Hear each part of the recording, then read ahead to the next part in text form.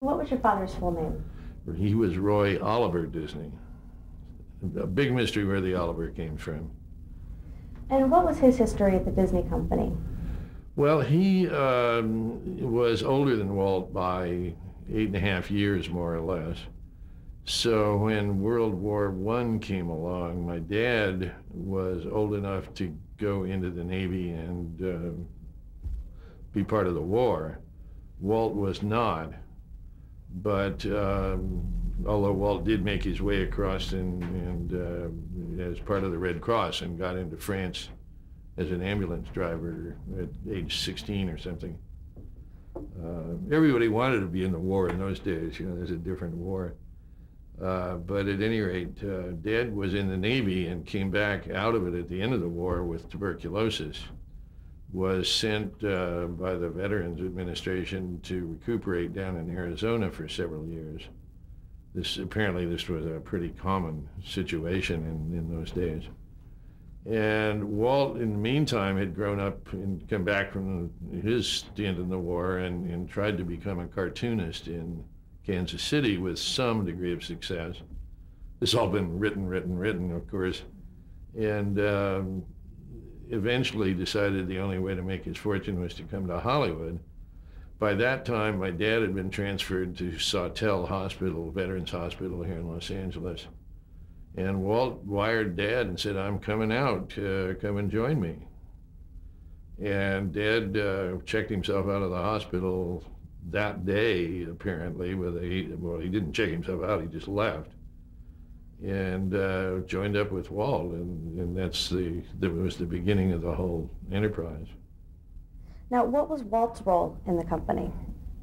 Walt was the company. Walt was the creative force and the driving force for everything that ever happened there the whole time. My dad was, well, here's the story my dad always told about their relationship. He was the older brother, as I said, by 8 years.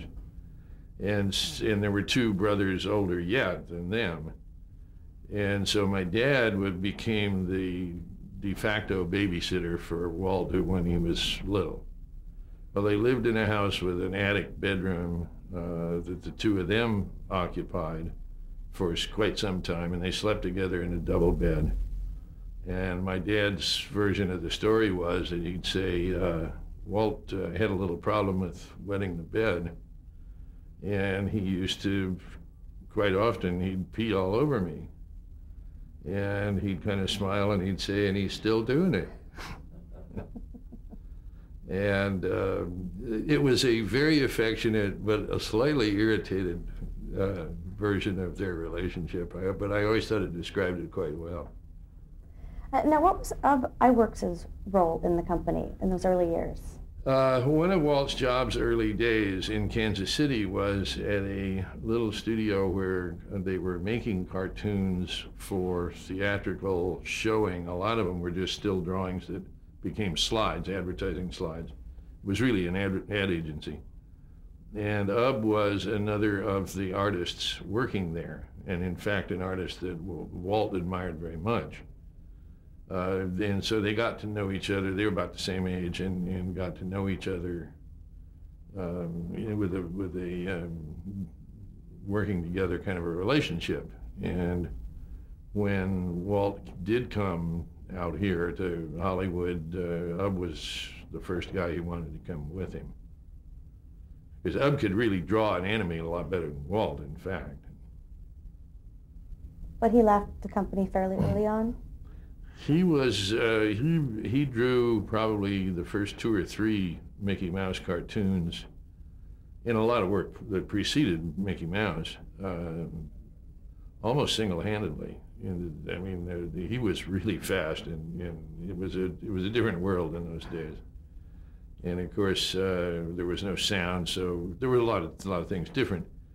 But they finally had their creative differences, as Hollywood is famous for, and Ub decided he could do better by going his own way. He had ideas for other characters, and he went off for quite some time, started his own studio, made a bunch of films. This was in the 30s. Eventually couldn't make a go of it, and he actually came back to Disney as more or less the head of the machine shop and all the technological advances that were going on. And he was absolutely a genius in that field. I think Ub invented about 2/3 of the technological steps forward that were made between the late 30s and into the 50s and 60s. So there was no grudge then because he had left the first time?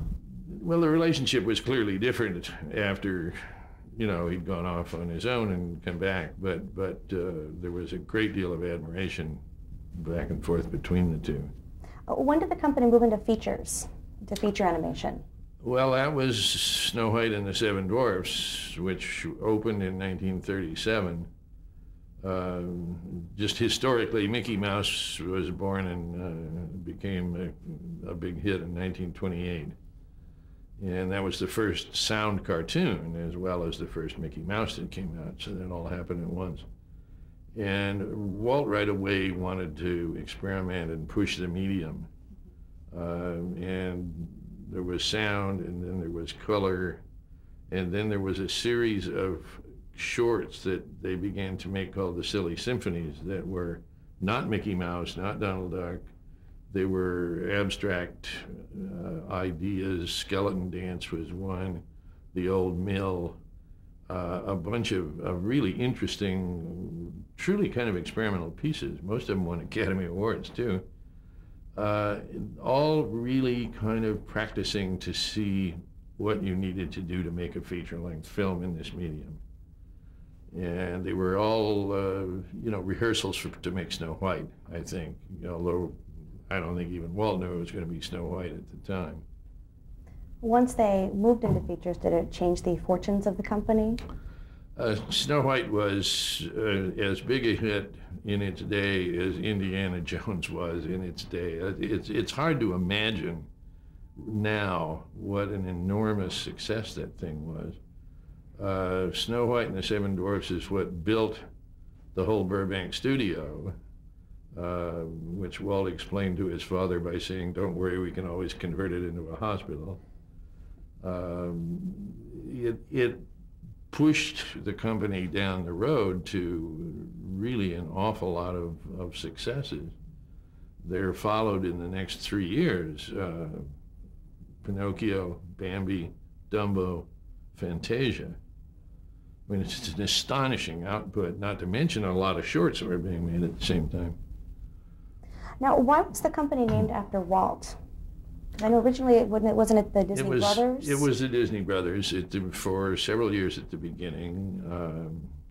But the movies, the shorts themselves, always it was a Walt Disney cartoon, a Walt Disney production. And Walt was the artist, and I think he felt that it was better that it be a person rather than a group of persons that were responsible for it. And in any way, case, it kind of followed the nature of the two. Walt was the outgoing showman, and my dad was back in the back office wearing a suit and tie and doing business with the bankers, and so their personalities really pretty much followed that line. So there was no ego for him about the lower profile role with the company? Oh, I think, yeah, sure. I mean, of course it hurt him, but were they close? But he saw it as the right way to do things, because clearly a Walt Disney production would be, better sale than Roy and Walt Disney present, or the Disney Brothers present, or whatever and he could see that was the right way to go. And anyway, that's what Walt wanted, and that was, my dad wanted to do what Walt wanted. So did they have a close relationship? They were very, very close, as only brothers can be. But they could also argue like brothers. So that's a two-edged sword.